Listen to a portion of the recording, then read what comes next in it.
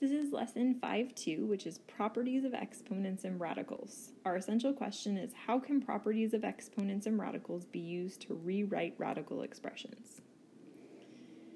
So this first table I didn't write in the notes, but I wanted to include it in our video because this is just kind of a review of our different properties of exponents that you learned in Algebra 1. So if this is something that you would like to have to refer to, I would pause this and kind of write these down. So product of powers means if we're multiplying things with like bases, we add the exponents. Quotient, if we're dividing things with like bases, we subtract the exponents. Power of a power, we multiply the exponents. Power of a product, we can distribute the power to both things inside the parentheses. And a negative exponent means we flip the value to the denominator, but if it's negative in the denominator, we flip it to the numerator. Okay? So our first example is, how can you rewrite the expression using properties of exponents? So if we have 81 to the 5/6 times 81 to the negative 1/3, these are both the same base of 81, so that means we can add the exponents since we're multiplying.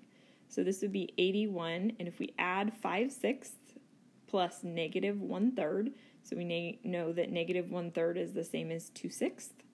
So 5/6 minus 2/6 would be 3/6, which is 81 to the 1/2. And then we know 81 to the 1/2 is just saying what's the square root of 81, which is 9. Okay? And then our second example here, my first step is I'm going to distribute that 2/3 to every single term inside. So this would be x to the 2/3, y, if I multiply 3 times 2/3, I just get y squared, and then x, so if I take 1/2 times 2/3, because it's a power to a power, that would become 2/6, which is the same as 1/3. And then I can use my properties of exponents, and if I have an x in the numerator and the denominator, that's division. So we would subtract the exponent, so 2/3 minus 1/3 is just 1/3. And then I can rewrite this as y squared times the cube root of x. Okay, our next example is example 2. So how can we rewrite the nth root of AB using the properties of exponents? So if I have the nth root of AB, I can rewrite that as a times b to the 1 over n. And then I can distribute that, so be a to the 1 over n, b to the 1 over n. And then I can put them back into radical form, so this would be the nth root of a times the nth root of b. Okay, and then now we have ones with values. So if I want to do the cube root of 16, x to the 5th power. So if I'm factoring 16, I get 4 and 4. This is 2 and 2, 2 and 2. So if our index is 3, that means I need 3 in a group. So I'm going to take out 3 2's, and then if I have 1, 2, 3, 4, 5 x's, I need 3 x's. So this would turn into 2x, comes on the outside, and then left with the cube root underneath would be the 2 and x squared, because that's what was left that was not factored and not circled. Okay, our next example is we are going to rewrite the product or quotient of a radical. So if I have the 5th root of 16 times the 5th root of 8, that would just be the 5th root of 128. And then I'm going to do this over here.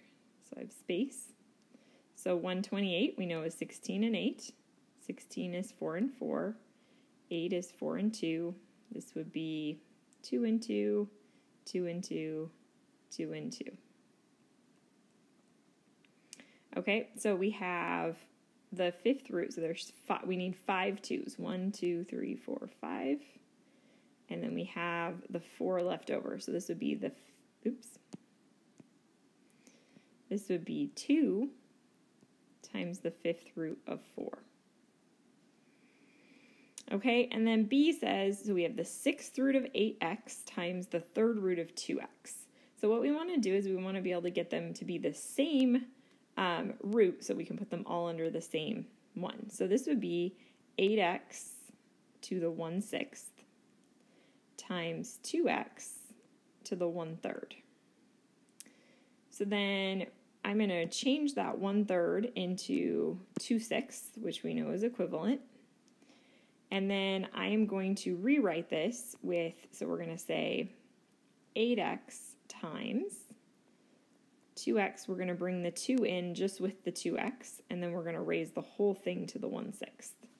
So by doing that, we can write this as the 6th root.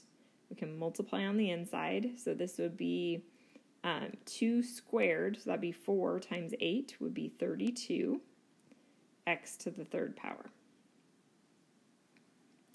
Okay, and then our last one, we have cube root of 2n over 9m. So what we're going to do for that is, first step is I'm going to break it up into the cube root of 2n over the cube root of 9m.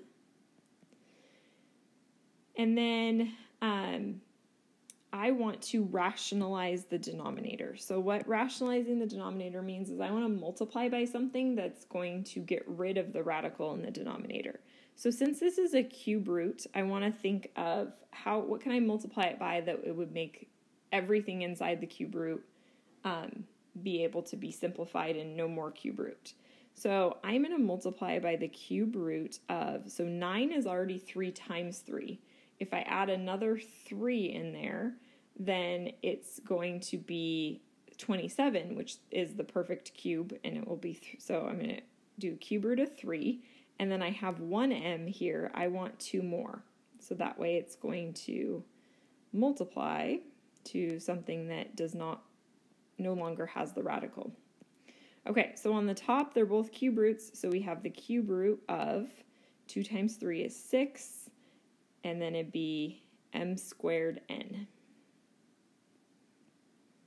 And on the bottom, we would have the cube root of 27m cubed. So that the reason for doing that, again, is on the top we can't simplify anything, but on the bottom, the cube root of 27 is just 3, and the cube root of m cubed is just m. So by doing that, we rationalized the denominator. We got rid of the radical in the denominator. Okay, our next example, adding and subtracting rational expressions. So you can see none of these are in common terms. So what we need to do is simplify them so that we can add or subtract. So we know 20 is 4 and 5, 4 is 2 and 2. So this would be 2 square root of 5. 16 is 4 and 4, 2 and 2, 2 and 2. And this is a cube root, so we need 3. So this would be 2 cube root of 2. 250 is 25 and 10. 25 is 5 and 5. 10 is 5 and 2. So this would be 5 cube root of 2. And then minus square root of 5. Okay, so now we have a square root of 5 and a square root of 5. And we have cube root of 2 and cube root of 2. So they have to be like terms in order for us to combine them. So we have 2 square root of 5 minus square root of 5, so that would just be square root of 5. And then we have negative 2 cube root of 2 plus 5 cube root of 2, so that would be 3 cube root of 2. So that would be our final answer. Okay, the next part is multiplying binomial radical expressions. So if we're going to multiply, okay, we're going to multiply cube root of 7 times 2. That would be 2 cube root of 7. And then we're going to subtract. So if we have cube root of 7 times the cube root of 49, that would be the cube root of 7 times 49, which is 343. Well, we know that the cube root of 343 is going to be just 7, so this would simplify to 2 cube root of 7 minus 7. And then for part B, we're going to FOIL this out. So this would be 2x times 2x would be 4x squared. And then we'd have 2 times negative square root of 3, so it would be minus 2 square root of 3x. And then negative square root of 3 times 2x would be negative 2 square root of 3x. And then negative square root of 3 times negative square root of 3, the square roots cancel, so it would just be plus 3. So we could simplify this to 4x squared minus 4 square root of 3x plus 3. Okay, and our final one is again another rationalizing the denominator. So we're going to rationalize the denominator by multiplying by the conjugate of the denominator. So we have 2 plus the square root of 5. We're going to multiply it by 2 minus the square root of 5. So it's the difference of squares that we know when we multiply out difference of squares, it cancels the middle terms. So in the numerator here, we have 2 minus square root of 5.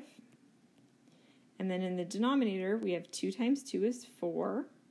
And then we're going to have plus 2 square root of 5 minus 2 square root of 5. And then we have square root of 5 times negative square root of 5 would be minus 5. So what happens here is those cancel. That's the purpose of multiplying by the conjugate. And so then we have 2 minus square root of 5, and then we're going to have 4 minus 5 would be negative 1. So then to simplify this, because it's just a negative 1, we could divide both parts by negative 1. So this would be negative 2 plus square root of 5. Okay, so let me know if you have any questions on any of those.